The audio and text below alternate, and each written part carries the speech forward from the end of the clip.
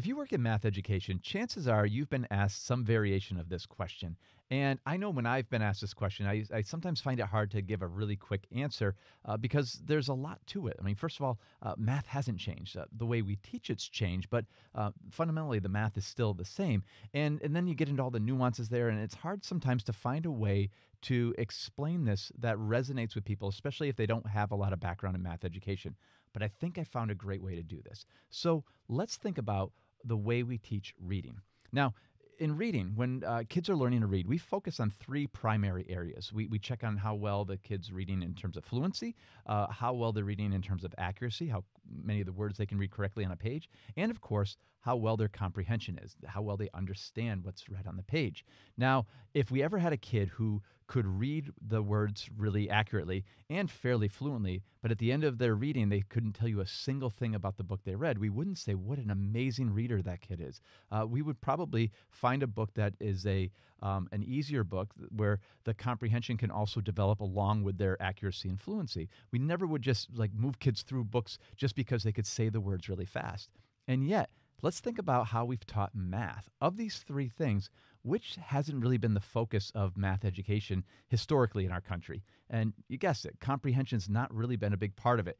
We've often just focused on getting answers accurately and very quickly. So speed or fluency and accuracy were sort of the focal points of math education. Now imagine if we actually taught reading the same way we historically taught math. Essentially, we'd be teaching kids to say words really quickly. And how would that work out? Imagine right now, just trying to read this text. I want you to do it. Just read this as fast as you can. And chances are you are reading this with 100% accuracy, and you're probably reading it very fluently. And yet, are you enjoying what you read? Can you tell me anything about what you've read? Probably not, right? And imagine if kids went to school their entire time and that's how they learn to read, is just to say words really fast. We'd probably, if you interviewed kids coming out of high school about how they felt about reading, they'd probably say, I'm not really a reading person. I can read, but I don't really get it. I hate reading. Like all of those things would make sense because they would just be saying words without any real connection. There's no meaning behind that. So where's the joy in it, right? So we wouldn't be surprised that kids didn't like to read. So are we surprised that lots of people don't like math? Think about it. If we teach kids to get answers really quickly without any understanding, where's the joy in that? And so this is why math looks different today. It's not that the math has changed. We're teaching math because we want to build in the comprehension. The critical thing to remember here is that the purpose of reading is to make sense of ideas presented in written text. Speed and accuracy help us get to the meaning easier, but understanding is key.